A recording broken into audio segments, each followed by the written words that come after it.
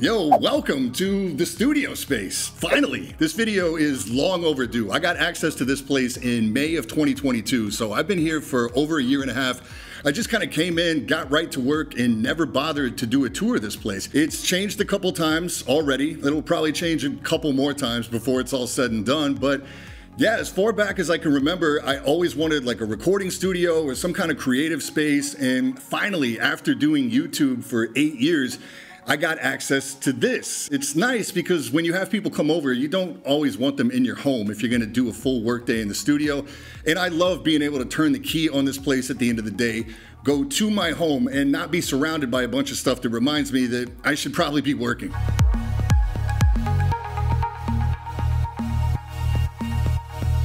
There were three main things I was looking for out of a space to produce. Number one, it had to have a lot of natural light when I wanted it, and it had to be controllable when I didn't. The last place I produced in was like a cave. You got that weird casino effect where you had no idea how long you'd been at work or what time it was outside. Hated that. That's obviously not an issue in here. This place even has a really nice view of the city. Two, I prefer to have really high ceilings. Even though it can be a challenge to acoustically treat the room, I like being able to get lights and stands and whatnot up and out of the way of the shot. Three, I really wanted something this time where I didn't just build a set in a corner, but I could really utilize all of the space. And in order for that to work, it has to be aesthetic from every angle. So naturally, I fell in love when I saw this place. All the exposed brick, the exposed timber, the original ironwork from 1908. The original build out here was like all white when they came through and modernized it. So I did have somebody come in and do black on the accent walls in the main room in here because it's just a mood. All this is just a one bed, one bath residential apartment, about 800 square feet. So it has everything you'd expect to find in a home, including probably the least utilized kitchen ever. In the fridge, I only ever have like a Brita pitcher, cold brew, spinach, and kale. That's it. It is pretty nice to have a full bath off your studio space though. In its current layout, it's basically set up in three different areas. This is the editing area over here where I edit all the videos. All that setup is really dialed in. It's all cable managed. We're not going to talk a lot about it today because it's probably going to go through some pretty major changes here over the next couple months. Over on this side, we've got the main talking headset and the gaming desk, both of which you see on camera a lot. The gaming desk is designed to be wiped and reset with whatever I'm reviewing at the time. So it's not cable managed. It's an absolute disaster underneath that desk. There's tons of monitor power supplies just so I can switch things back and forth, and it's not a big deal. We are going to kind of focus in on that today because I'm going to show you the stuff that I use all the time when I'm not reviewing, the stuff that never goes back in the box, never goes back in the closet, the stuff that lives on that desk. This is the bedroom, and it's set up to be what I call the acquisition room. This is anytime I use a product and it's not like in the wild on a computer desk. So anytime a product is in isolation. So whether that's a top-down handling shot or this setup behind me where I do the infinite black and white background, all that goes down in here. I don't do any talking head stuff in here because you can hear that the acoustics in this room are horrible compared to the other room. This is also where all the props live, all the motion systems, all the camera gear, all that stuff stays in here. At this point, I'm shooting 100% on Sony, a combination of the A7S III and the A7 IV, just a powerhouse AB camera combo.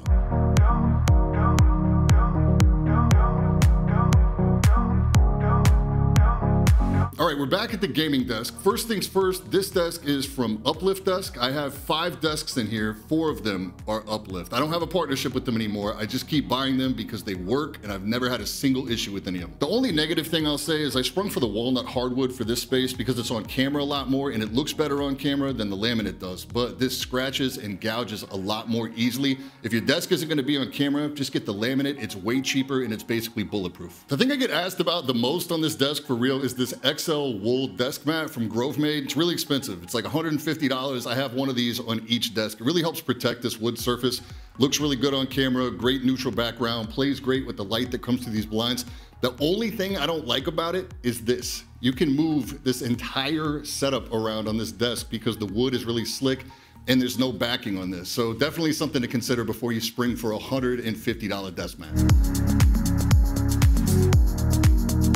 my webcam, you probably guessed I'm still using the Insta360 Link, who's also sponsoring today's video, and they've got a couple new updates to their firmware. Because I put such a high priority on visual quality, I actually used to hook up one of my mirrorless cameras to my capture card anytime I had a web call or a meeting or anything. But because this uses a 1/2-inch sensor and it does 4K, it looks so good that I just skip all that and keep the Insta360 close by. And on almost every call, I have somebody comment how cool it is that this little camera can follow my face around because it's on this little 3-axis gimbal. It already did a bunch of cool stuff like hand gestures that you can use to control the AI tracking to toggle that on and off. You can also control the zoom just by making a little L and pulling that up or down to zoom the camera in and out. It also has desk view mode, so while you're streaming, you can point the camera down at your desktop if you want to show off your peripherals or show how you grip your mouse or whatever. Whenever you're done, it just brings the camera right back to your face. It can also track you full body if you're somebody that likes to get up and get active on your streams, making this one of the most dynamic face cams out there for streamers. And now you can control all those features on your phone without even needing to download an app. You just scan the QR code and you're in. You get full, complete, like really responsive control over the gimbal itself, and you can toggle all the modes without having to walk up to the camera and without having to use hand gestures. And if you make a lot of vertical content, they've got a new hero portrait mode, which gives you full 4K in a portrait, which is perfect for Instagram or TikTok. What'd you think I was gonna do?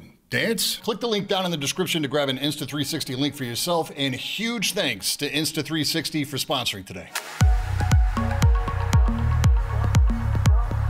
The monitor was a tough one, but this is the PG27AQN from Asus. This is the god tier FPS monitor. It's 27 inches flat, fast IPS, 1440p, 360 hertz with ULMB2 motion blur reduction. It's just phenomenal for FPS, and that's what I play here primarily. The reason why this was so tough is because once you see OLED, it's really hard to unsee that. But I consistently play better on this monitor than I do my OLED. If I played more single player stuff, it would probably be an OLED here. I only ever run a single monitor because I do all my content creation stuff at the editing desk, and I don't stream yet. And I never put these on ARMs because I do swap monitors on and off here all the time. The desktop monitor speakers are the SteelSeries Arena 7. This is a 2.1 system. There's a sub on the floor down there. There's a full review of these on the channel.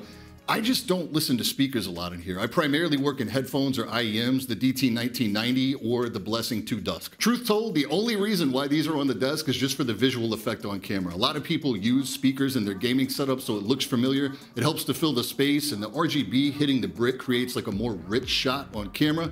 That's it. The DAC amp is the iFi Zendac V2, another long-running favorite. Looks really aesthetic on the desk, sounds really good, volume control feels really smooth.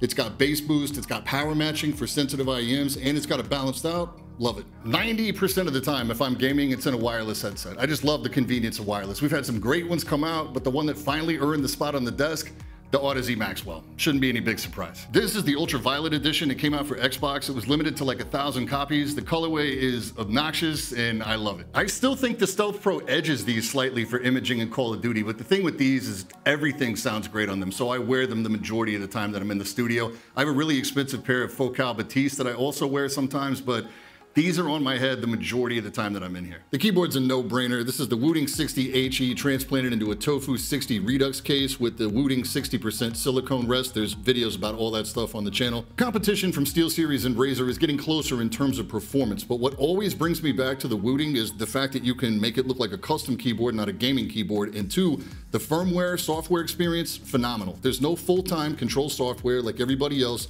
You just go on the website, make your adjustments, flash the firmware, and you're back at it. The new case and the new plate should be showing up here in just a few days. I'll have a full review on that as soon as it lands. Mousepad is a Saturn Pro from Lethal Gaming Gear. I have lost track of how long this has been on the desk. It's a medium. It's before the logo switchover. I try everything that comes through here, but I always come back to a control surface, and I always come back to this one. We got to talk about the mouse, because I ran the MZ1 wireless for the bulk of 2022. I think I gave it Mouse of the Year. The majority of 2023, it's probably my longest running main. I didn't think anything was ever gonna bump that mouse. The shape just works really well for me. Until this showed up. This is the Pulsar X2H. This is their new shape. It's got the thinner waist and the fatter ass in the back. I love this shape. I'm running this with the 4K dongle. Feels incredible in game. I'm putting this through a long-term review because I'll probably give this my highest recommendation for a mouse ever, and I wanna make sure there's no QC stuff, but I love what Pulsar is doing in the space right now. And yeah, there is a controller on my desk. This is the Envision Pro wireless from Scuf. This is PC specific. I just did a video on this. I really liked it, and I got absolutely demolished in the comments of that video. I obviously don't know a lot about the controller space. I wildly underestimated how passionate the user base is.